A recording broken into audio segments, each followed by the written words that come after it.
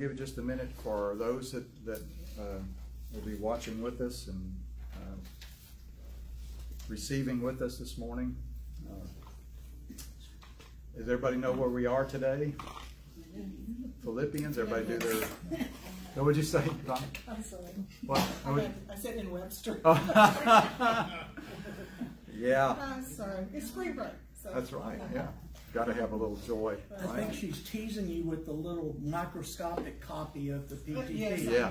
Of course, I'm having to do this. That's the one. That's the one I've been using until I got this version. What a tease you all. So I sat in my closet with the light on, fluorescent light on, so I can actually see it. You know. This one's not too bad. Yeah. This. Yeah, that one's pretty good. I know everybody seems to have been, getting their. I just think it's such a wonderful translation. It's not a paraphrase; it's a translation, and what an awesome translation it is. Okay, well we'll get started here. If you have your notes, the message we're on the third message of 4 in what we call the heavenly letters. Good morning, Mary, and let's see. If y'all don't say hello, it's hard for me to see the little pictures too much there. So, good morning, Todd and Mary, and I think I see. Let's see. I can't make out the little pictures. Anyway, tell me if the volume is okay, and if it's not, we'll try to make an adjustment to that. But we're on the third of the what I call the heavenly letters. We've got Galatians, Ephesians, Philippians, and next week is Colossians.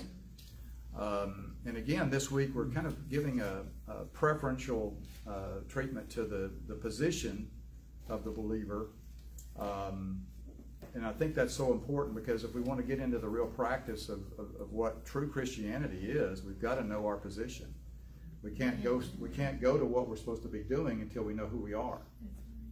Because when you know who you are, what you're doing will come natural. It'll become a fruit in our life, the fruit that's produced by the Holy Spirit in a life that's been surrendered, like that man. I'll be singing that song all week by now. So, a life that's surrendered to the understanding that it's no longer I that live, but Christ that lives in me. And it's just such a supernatural. These supernatural letters, joy, heaven's joy is the title of the message today, and what a letter that Paul wrote here. Paul's letter to the Philippians, and it's starting with the first section of your notes there, contains 19 references to joy, gladness, and rejoicing, more than any other letter he wrote. And he wrote this from where?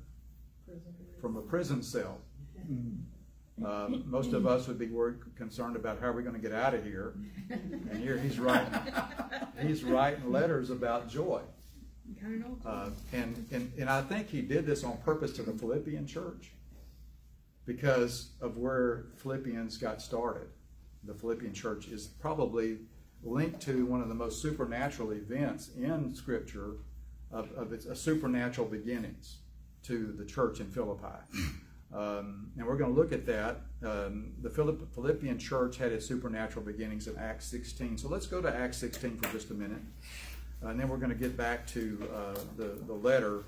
But I want you to see where this starts out. It's so important to understand.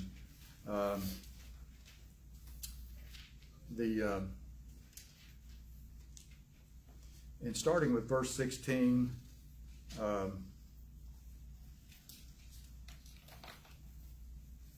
if you look at, I think it's I'm going to open because I want to get this right. I was reading this out of the New King James Version. Again, in your notes, if I don't put a reference, it's New King James Version, and if I do, I'll put the reference of what it is, like the Passion or whatever, just a reminder to that. But Acts chapter 16. 16, yeah, okay. For starting with verse 8.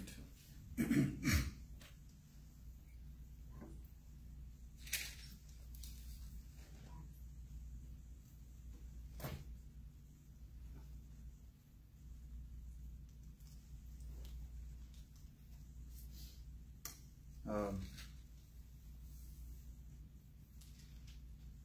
want to back up for just a second because I think it's so important for us to understand the significance of the context. Paul he wanted to go to another place, and it says the Holy Spirit forbade him from going somewhere else. And I used to read that and I think, why would the Holy Spirit forbid Paul to go somewhere to preach the gospel? Right. It used to confuse me. It's like he didn't really, because that's our old way of thinking, isn't it? Mm-hmm. Well, those people didn't deserve the gospel. There was something so reckless and bad about those people over there that I'm not even going to let Paul go there and preach the good news. That's the way I used to interpret that.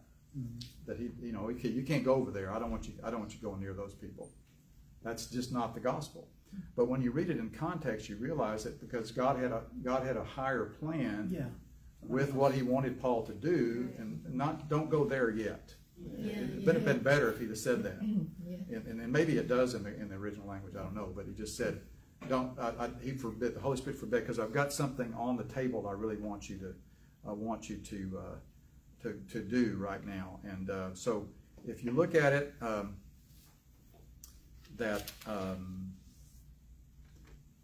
starting with that verse, while staying there, he was staying in a place called Troas, Paul experienced a supernatural, ecstatic, this is the Passion Translation, ecstatic vision during the night.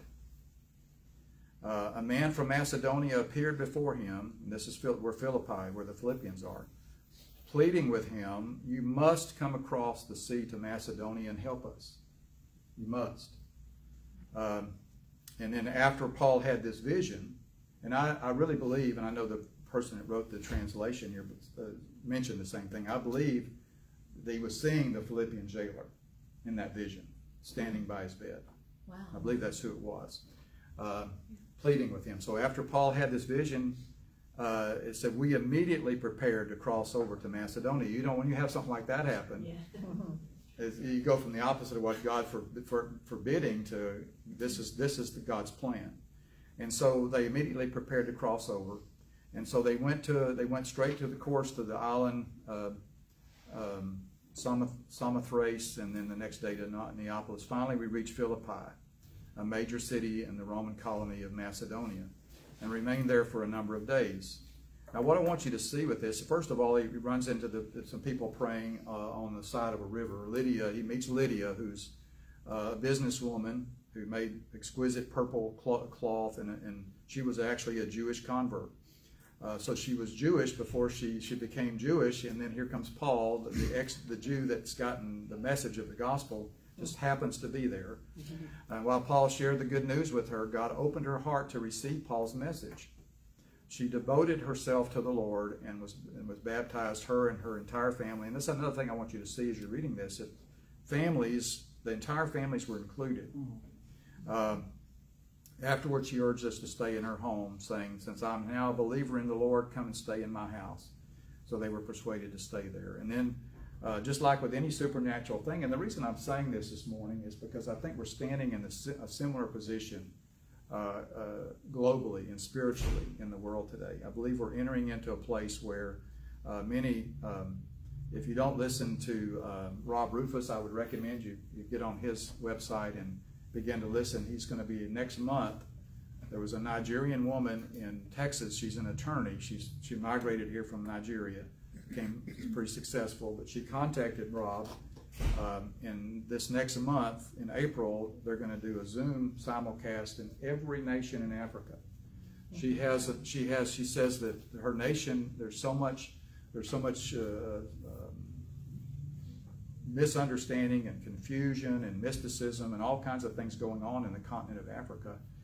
And she got in touch with Rob and said, you've got the message that we need to, it's almost like the vision. We're standing and said, please come over. But isn't it amazing that next month he's going to be on a simulcast Zoom, starting with doing the basics of the message, of the basics of the gospel of grace, simulcast in every nation at the same time, on the continent of Africa.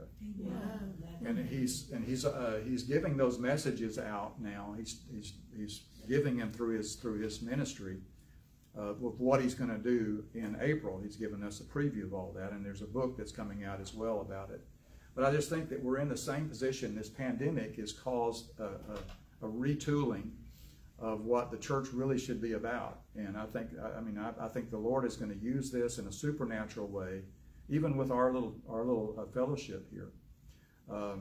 I believe the Lord is, there's so much technology, so many things going on, but when it comes right down to it,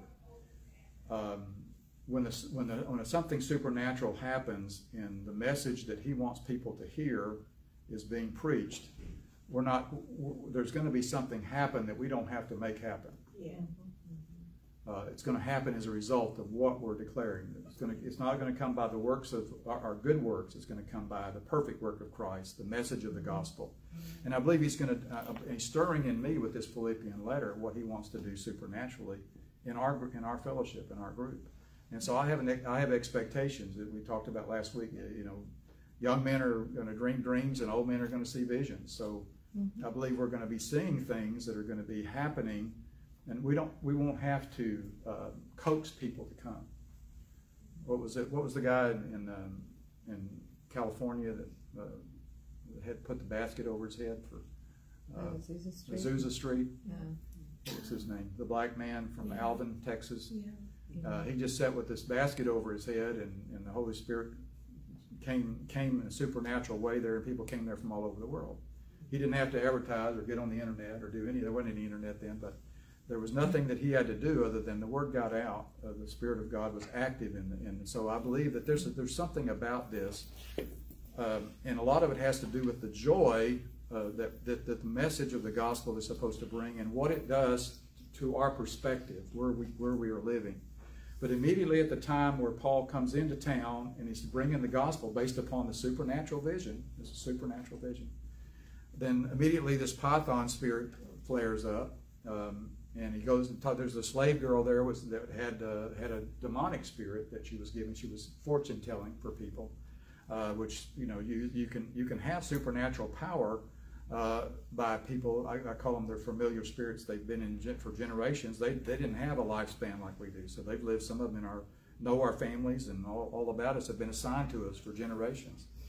But she kept shouting, "These men are servants of the great high God, and they're telling us how to be saved." Day after day she continued to do this until Paul, greatly annoyed, turned and said to the spirit indwelling her, "I command you in the name of Jesus, the Anointed One, to come out of her now." That moment the spirit came out of her, and then all of a sudden her owners, they own this girl. This was common in what we studied. Anybody study mythology and literature? They actually believed in these were demonic beings that they worshiped. Apollos, and this Python was a minister, one of the demonic realms that ministered under Apollos. You can read that in the notes at the bottom here on the page in your Passion Translation. So when they realized that their potential for making money out of it was gone, then they dragged they dragged Paul and Silas to the magistrates and the authorities, and when they appeared, the Roman soldiers, the slave owners leveled accusations against them, saying these Jews are troublemakers. They're throwing our city into confusion. Needed to be, right? Confusion was already there. He was coming to straighten out the confusion. Now they're pushing the Jewish religion down our throats. It's wrong and unlawful for them to promote these Jewish ways, and for we are Romans living in a Roman colony. And then a great crowd gathered, and they put him in prison. They put him in prison. He didn't say one thing about the fact that he was a Roman citizen at this point. He didn't make mention of that. He does later. He does in the next chapter. And so miracles, the title of the next section there is miracles can come out of painful places. So they were severely beaten, thrown into prison, and the jailer was commanded to guard them securely. So the jailer placed them in the innermost cell of the prison and had their feet bound and chained. It didn't matter how much he tried to bind them, though. The Spirit was about to release. So they were undaunted, it said. Paul and Silas were undaunted, prayed in the middle of the night, singing songs of praise. hallelujah, I surrender all. They were singing songs. They did, while all the other prisoners listened to their worship. Imagine what a strange situation that seemed at the time. But suddenly, everybody say suddenly, a great earthquake shook the foundations of the prison. All at once, every prison door flung open, and the chains of all the prisoners came loose. Not just Paul and Silas, but every prisoner in there. Because what does the gospel do? What does the power of the gospel do? The gospel is the power of God unto salvation. And so what was happening there is illustrating what the gospel will do. It loosens it opens every prison door, and it loosens us from everything that chains us to all of what we understood and what we had in the past. So the startled jailer awoke and saw every cell door standing open. Assuming the prisoners had all escaped, he drew his sword and was about to kill himself because he was personally responsible for them. Had they escaped, he would have been killed.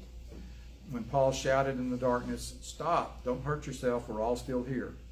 So this jailer, which I think is who he saw in that vision, he comes and he led Paul and Silas outside and asked them, "What must I do to be saved?" And they said, "Believe in the Lord Jesus Christ, and you will be saved, you and your family." Look at the footnote at the very bottom under the C. It says the implication is, in the original language, you and anyone in your household who believes. So it wasn't forced on everybody, but the opportunity for salvation was there for the whole family. It wasn't just the jailer. And so then they prophesied. I love this. They prophesied the word of the Lord over him. Now look at the footnote on that one. This phrase is consistently used, where it says they prophesied over him. This phrase is consistently used in the Old Testament for prophetic utterance of a supernatural origin. So they were given the man that I think he saw in the vision, and now he was born again, and he prophesied this supernatural message to him. Even though the hour was late, he washed their wounds. The jailer did. Then he and all his family were baptized. He took Paul and Silas into his home and set them at his table. The jailer and all his family were filled with joy in their newfound faith in God. Now that's where I wanted to stop, because see, this is the origin of the Philippian church. Pretty awesome, isn't it? Yes, it is. But when you know this, the context of it, it makes reading the letter all that more powerful, because see, I'm feeling the Holy Spirit right now, because the Holy Spirit is a supernatural Holy Spirit.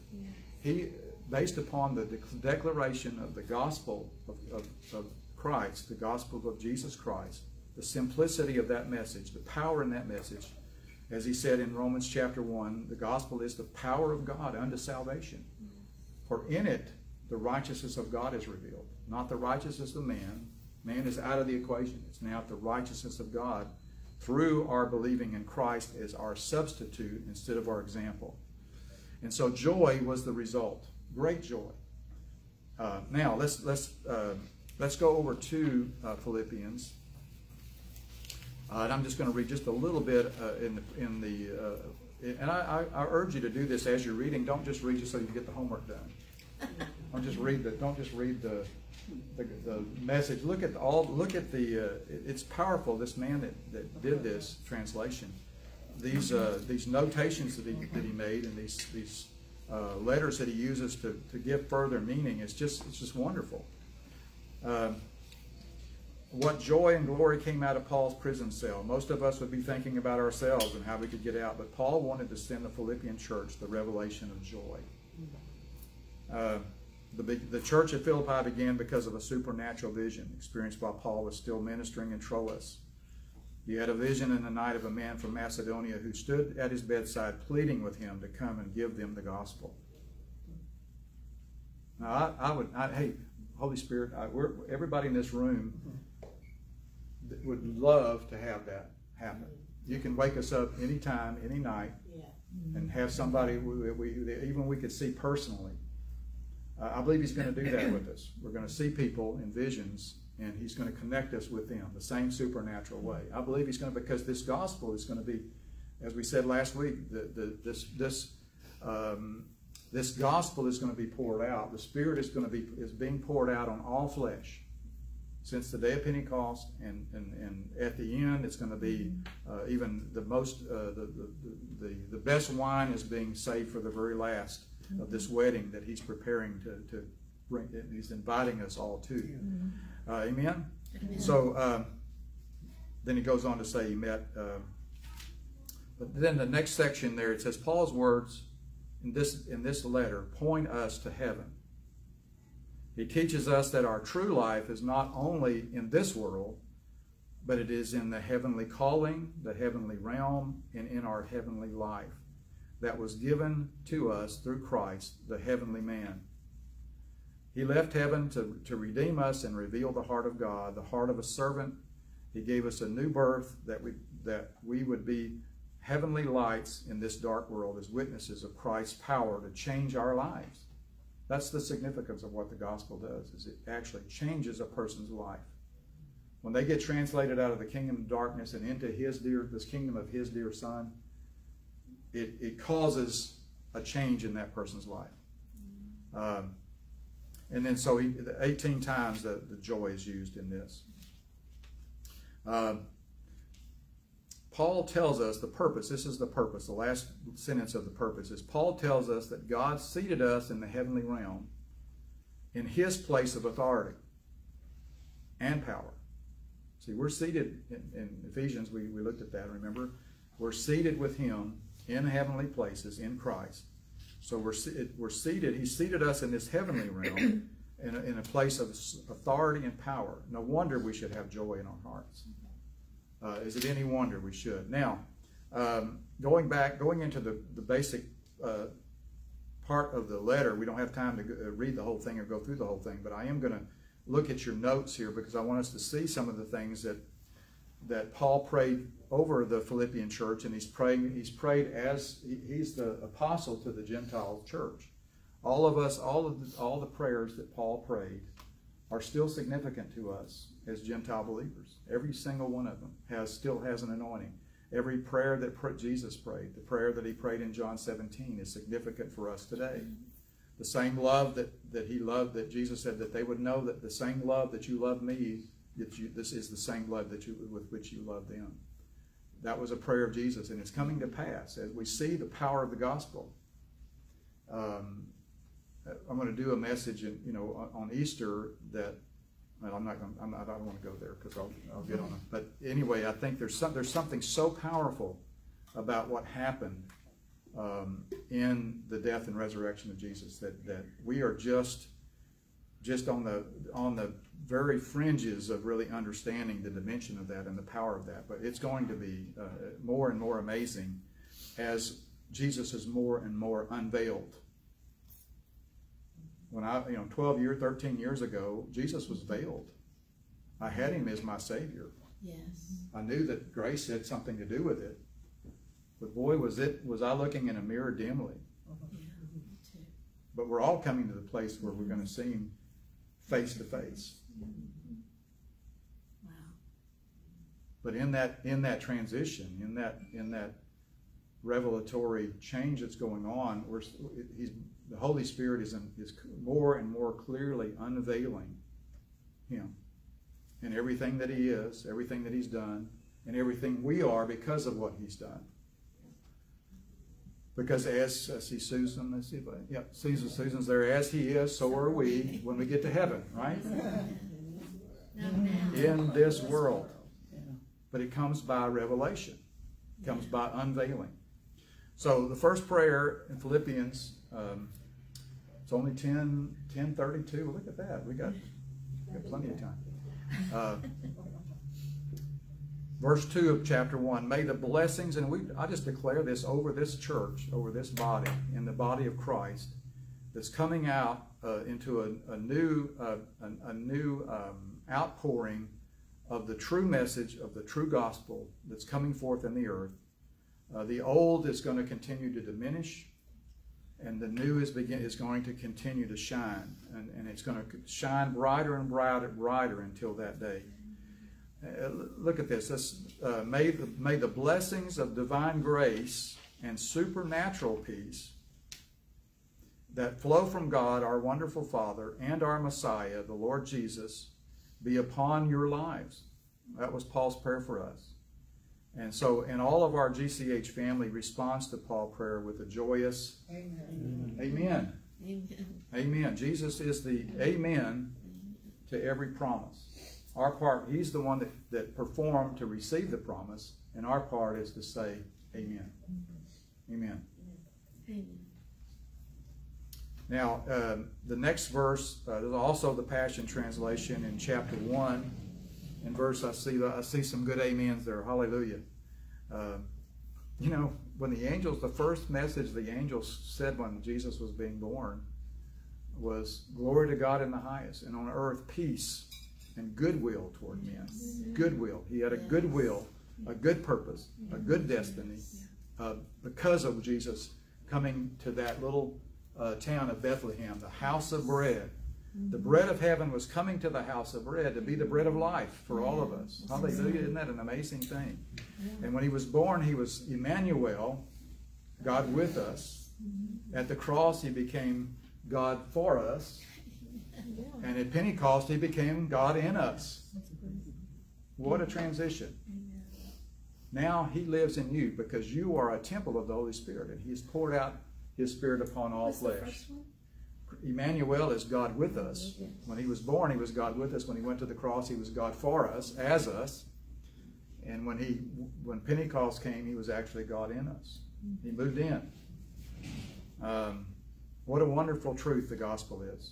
So the second, in verse 6, he says, and this is Paul praying again, I pray with great faith for you.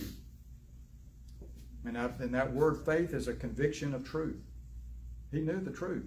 He got it personally from the Lord, a revelation of the Lord himself.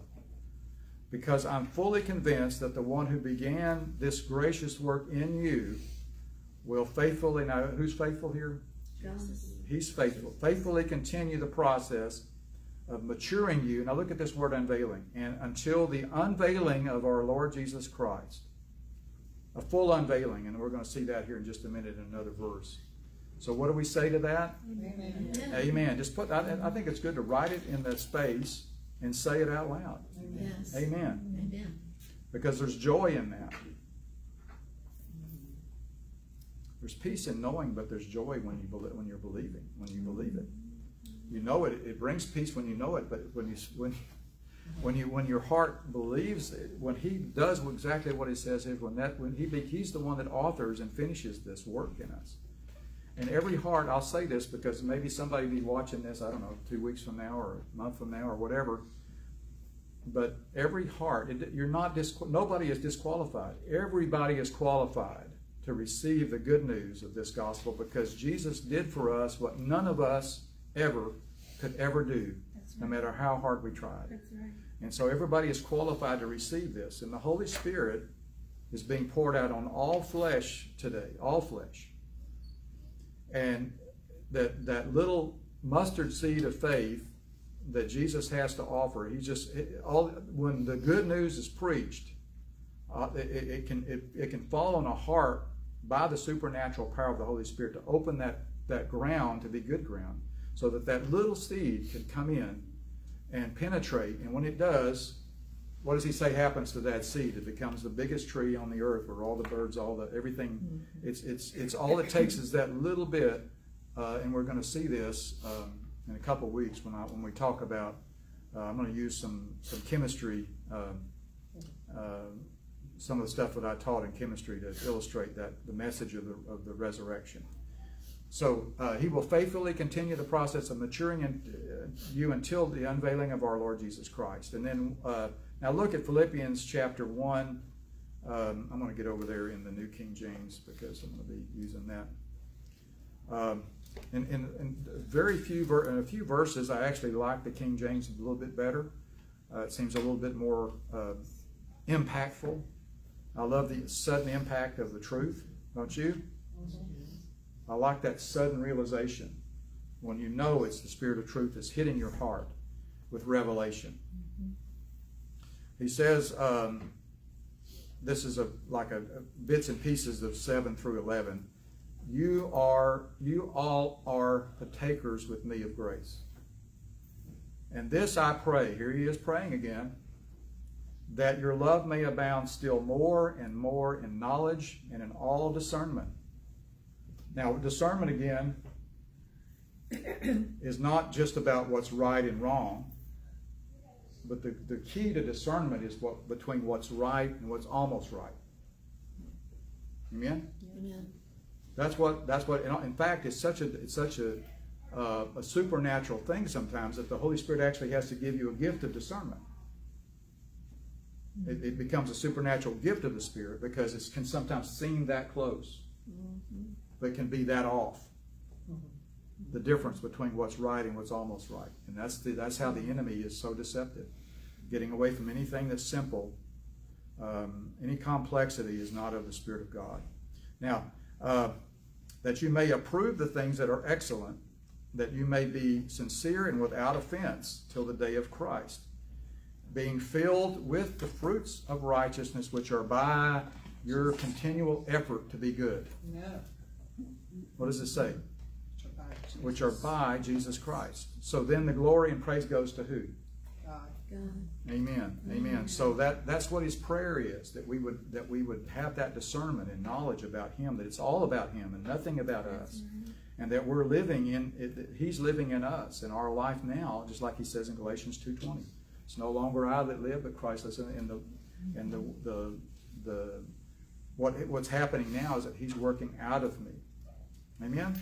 Amen. So everybody said, Amen. Amen. Now write that down, because we're saying amen to three wonderful prayers that Paul prayed for the Philippian church, a supernatural Philippian church. You know that this church at Grace Center Houston is a supernatural church? Yes. Because it was born of his Spirit by the same way that the truth was proclaimed. Amen?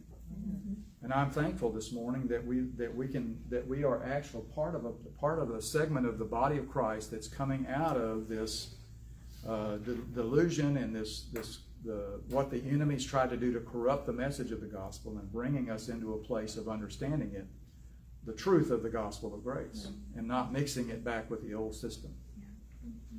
Amen? Now Philippians 1:21 says, and this is where I want to stop here just for a second, because this really illustrates the most joyful verse in Philippians to me.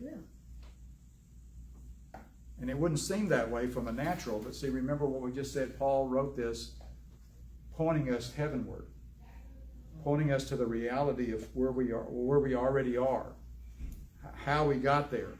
The gospel brought us into this heavenly place that we're seated with him.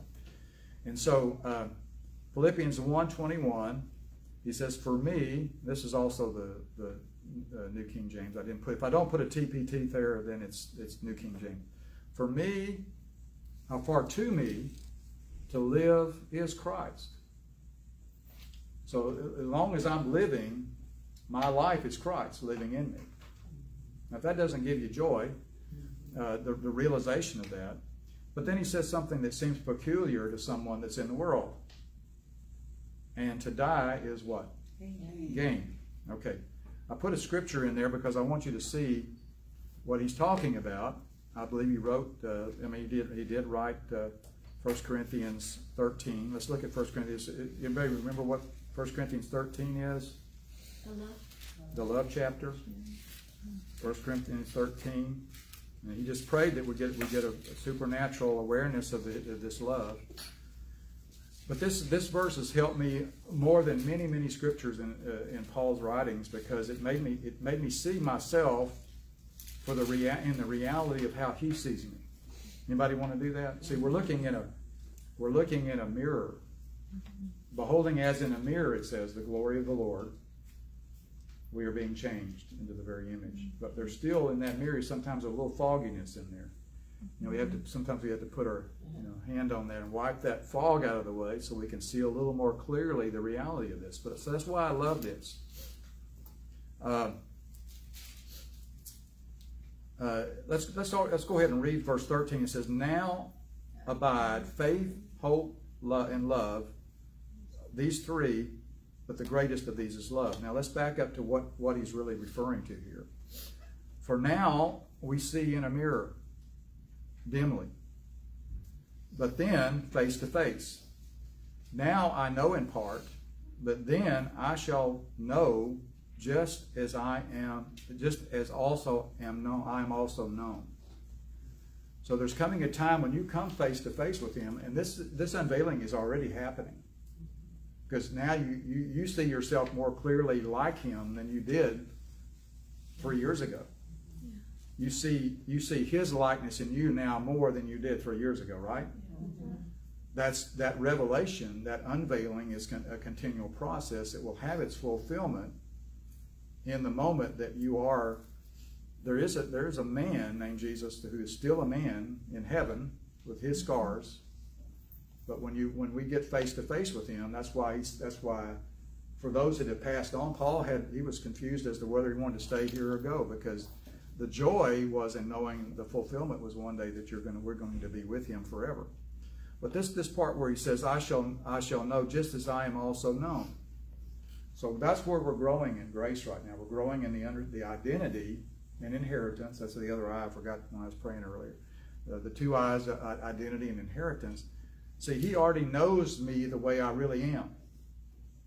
He already knows you the way you really are, in the perfect likeness of his Son. He knows you that way. He sees you that way.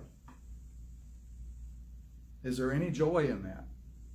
Yeah. There's supernatural joy when you have that reality that he already sees you the way that you really are. Our confusion is sometimes we don't see ourselves the way we really are. We see ourselves the way we think we still are, or the way we were in some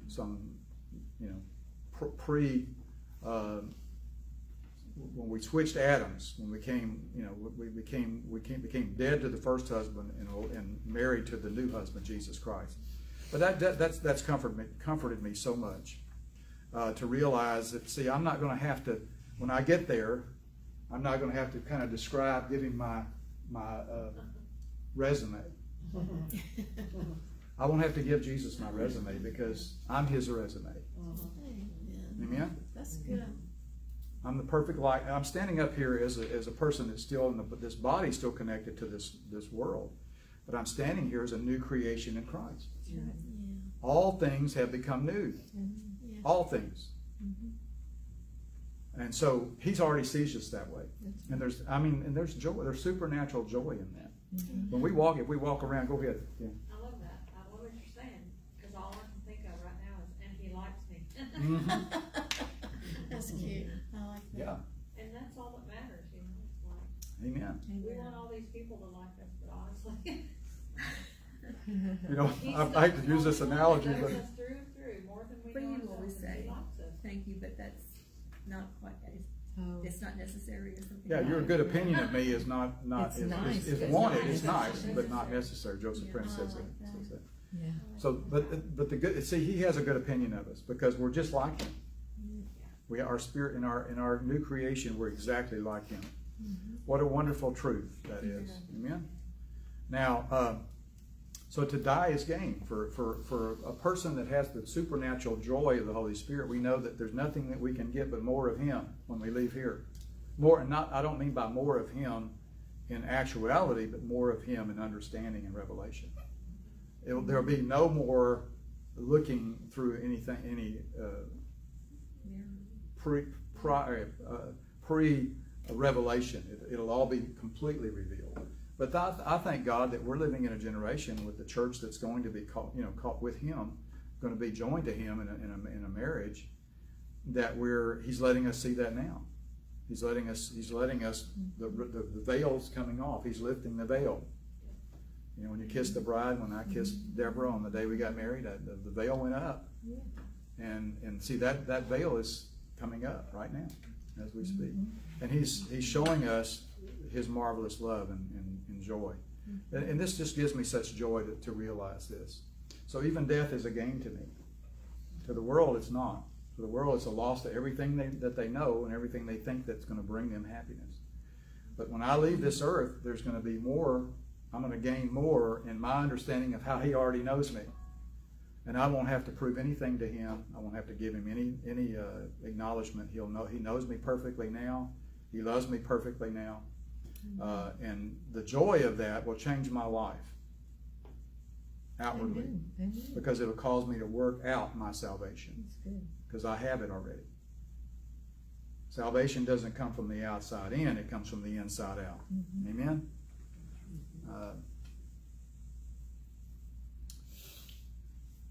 I love, by the way, I love the comments. I go back and look at them afterwards. I love everybody's comments. I wish Mary and Todd, we're looking forward to seeing y'all next year. And for those that, know Lana's in Tennessee and all over the place, but we just love the fact that you can join us.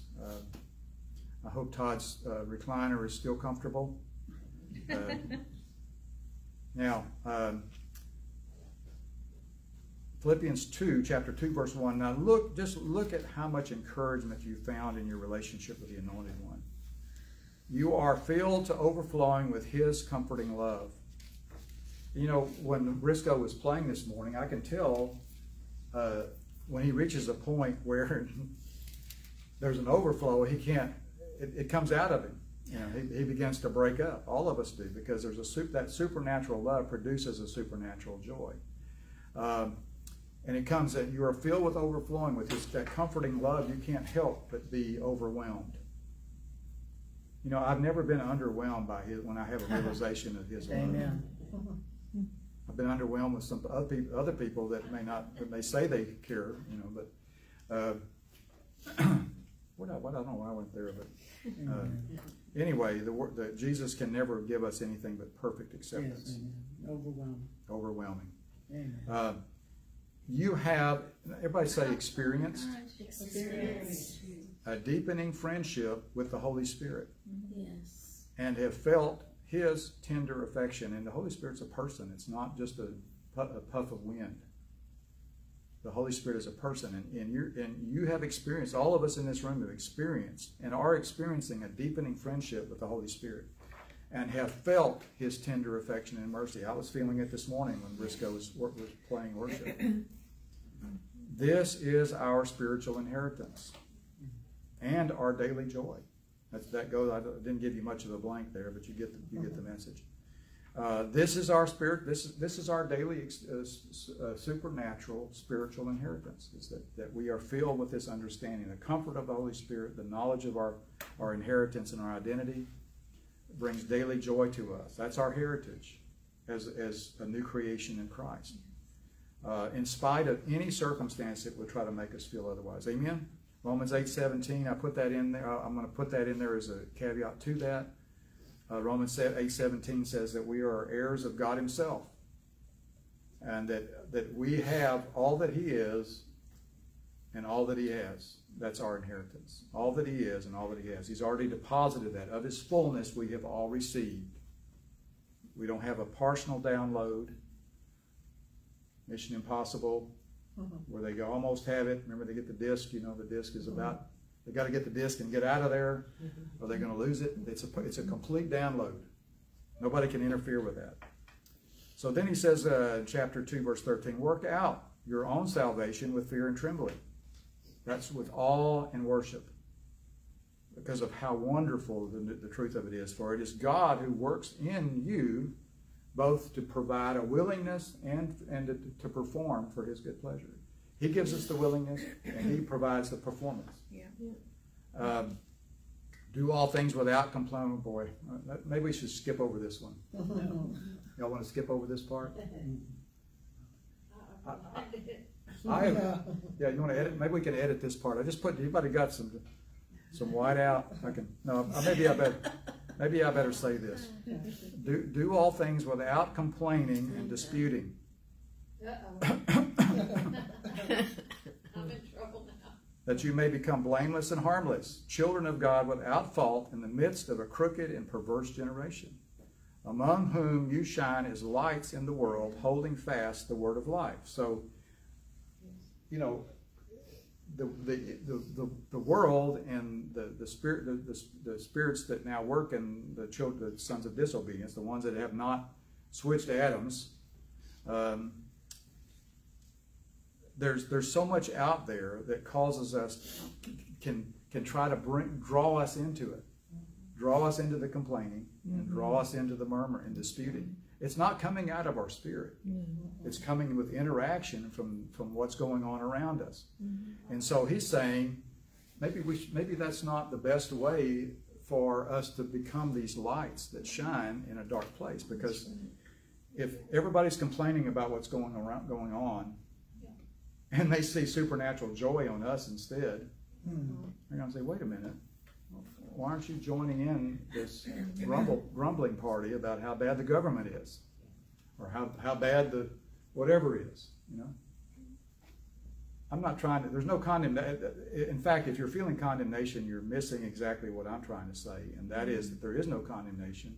Therefore, there's no reason for us to grumble. Go ahead, grumble. Well, I believe that when we are feeling like we're under the law, we feel like we're failing, we feel condemned inwardly, is when we grumble and complain. Yeah. Because Jesus is not grumbling or complaining, because there's victory. Absolutely. And we have the same victory. And we forget we have that victory, and that's when we start to complain and grumble. Yeah. That's a good way. I hope y'all all heard my wife straighten me out in what I was saying. I mean, you put it in better perspective. There's no condemnation in it, but I think the Holy Spirit, because of the supernatural joy He wants us to, heaven's joy He wants us to live in, and I'm saying this to myself because I do this every week. I get caught up in all the rhetoric that's going around in the country. You know. All you have to do is turn the TV on and get called. Absolutely, you'll have plenty of people to help you in your grumbling and complaining. They'll give you plenty of fuel for that. All you got to do is just listen to somebody that's not operating in heaven's joy. And I say that because it wasn't a natural thing for Paul to sit in that prison cell, knowing he had, you know, if they only knew who I really was. We didn't go on and read that part. If you go on and read it, when they were wanting to turn him loose, those magistrates that put him in there to start with, he said, hey, we're not going anywhere. You tell them to come down here and take us out of here. Roman citizens, by the way. We're Roman citizens, and of course they were all, because you could get killed by the Roman government if you beat somebody that was a Roman citizen without cause. They could take your life. That was a criminal offense that could deserve the death penalty in Rome. So these guys were not in too good a mood there. But see, Paul wasn't focused on that. It was a supernatural joy, and it's a supernatural joy for us. We're not trying to be joyful in our circumstances. The power of the Holy Spirit wants to make us joyful in the midst of our circumstances, and that's what I want to live out of. I want to work that out of the salvation that I have, and hold fast to the word of life. Philippians chapter 3, verse 1, the Passion Translation, my beloved ones, don't ever limit your joy or fail to rejoice in the wonderful experience of knowing our Lord Jesus. Circumstances will take away from the eternal permanence of that truth. Amen. I don't mind repeating what I've already written to you because it protects you. If I say this over and over to you, and I'm guilty of that, I say some things over and over up here, but it's for our protection, because we have to beware of the religious hypocrites that are teaching that people need to go back to works, going back to doing something. Back then it was circumcision, to please God. Now look how wonderful this is written. For we have already experienced heart circumcision. I have a new heart that He put there, a new spirit that He put there, because Jesus was a life-giving spirit, is a life-giving spirit. Now, and we worship God in the power and freedom of the Holy Spirit, not in laws and religious duties. We are those who boast in what Jesus has done, and not in what we can accomplish on our own strength. Isn't that wonderful? Therefore, based on this context, what would limit our joy? What would cause our joy to become more limited? Going back to boast and boasting in what we've done instead of what Christ has done, or going back to thinking it's about us and not about Jesus. And I'll admit, it's stolen my joy. Especially up to 13 years ago, it had completely almost eradicated my joy because I thought it was about what I'm supposed to be doing. Amen? That's what religion will tell us. And it was happening then, and it's happening now, but praise God, there's discernment now. There's discernment in the church, and I declare discernment in the church to pick up the difference between right and almost right, and get out the old Adam and bring in the new Adam that we're connected to. That's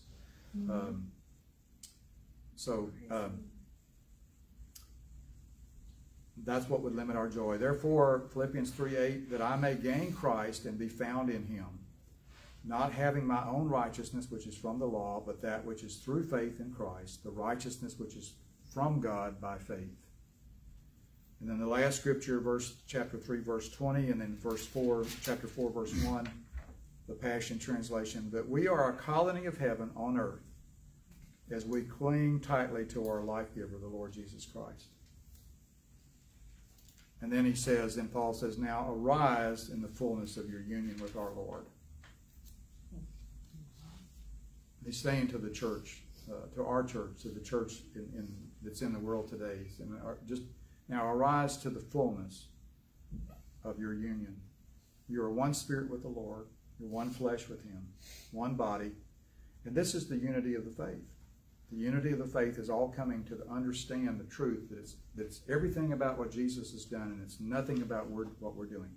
Now, does that mean, okay, somebody's going to interpret that who's not really embracing the truth? Well, that means I can just go do whatever I want. Just try that in a real relationship. Just try that. That's not what he's talking about. And if that's your perspective, you don't know the grace of God in truth. The grace of God in truth removes that fullness of union will cause us to become fruitful instead of laboring. The only labor that Hebrews talks about is laboring to enter into his rest. That's the only labor that's of the new covenant. So arise, labor to enter into his rest, to the fullness of your union with our Lord. Amen? Let's go ahead then and take communion this morning. Anybody have anything they want to add? All right, any questions or comments?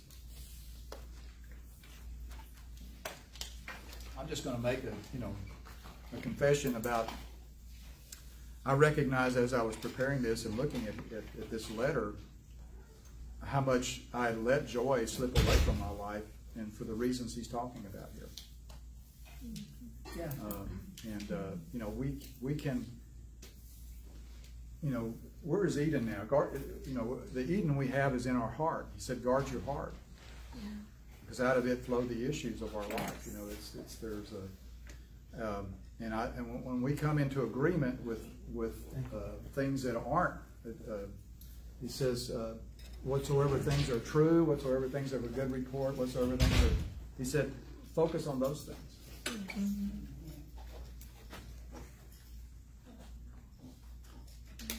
Mm-hmm.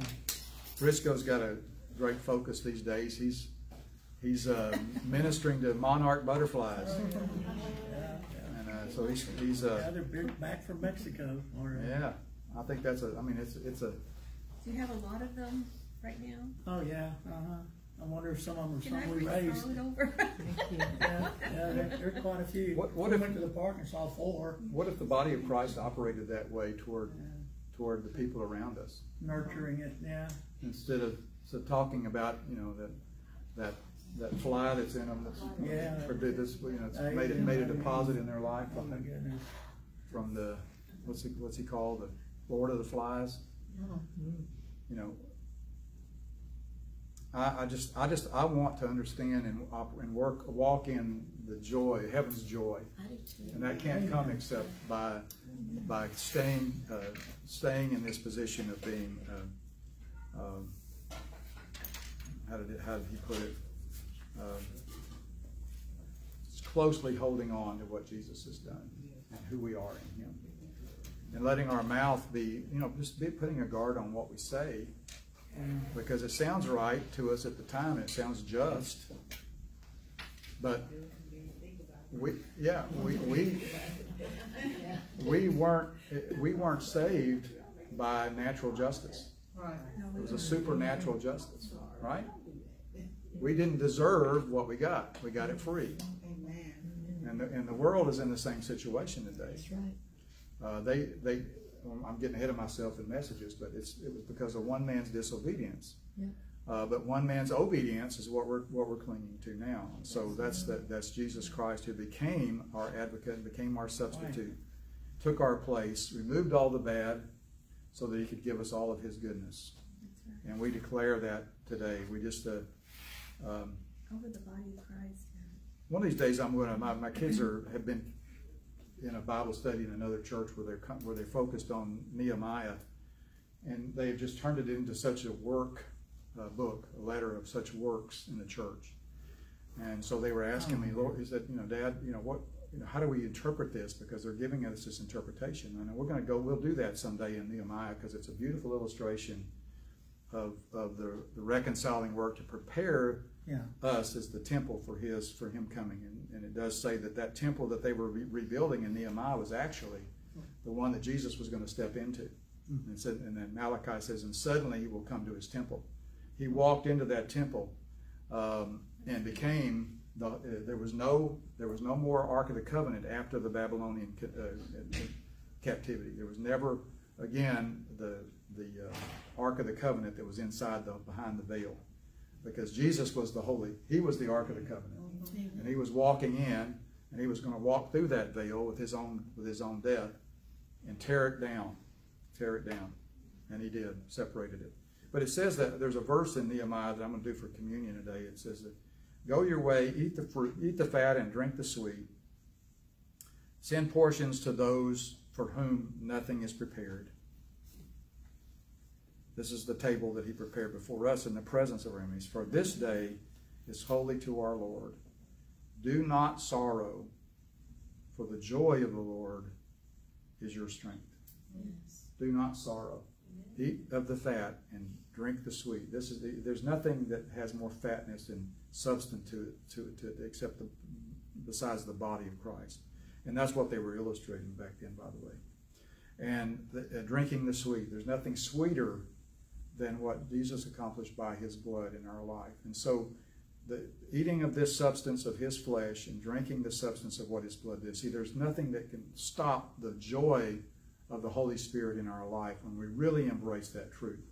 And that joy, his joy, becomes our strength, because it's his work that gave us the access to his joy. And so, Lord, we thank you for your body and what you did for us. We thank you for the fatness of all the things you accomplished in your body. And we declare that we have an inheritance of all those things because you earned them for us. We don't earn them by our obedience. We earn them because of your obedience. And we thank you that every promise is yes and amen in you. So we thank you for your body and what it means to our bodies. And we rejoice in this. And we're not going to sorrow as if we're examining ourselves, because we're supposed to look and see that this is about you. When we look and see it's about you, there's no way we can not be joyful about it. And that joy is our strength today and forever. Thank you, Lord, for your body. And Lord, your blood, the sweetness. Drink the sweet, he said. And Lord, we send, like it says, we send portions for those whom nothing is prepared. There's a lot of people that don't know this truth. And so we're sending out the good news of the gospel of Jesus Christ to those that don't even know it's a prepared meal for everyone. This is free access for everyone. Nobody has to be good to earn it, because he was good in your place.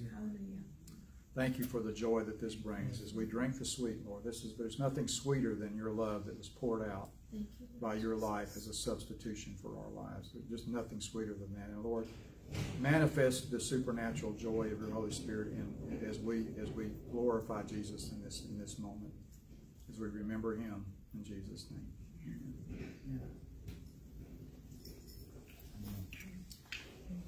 Hallelujah.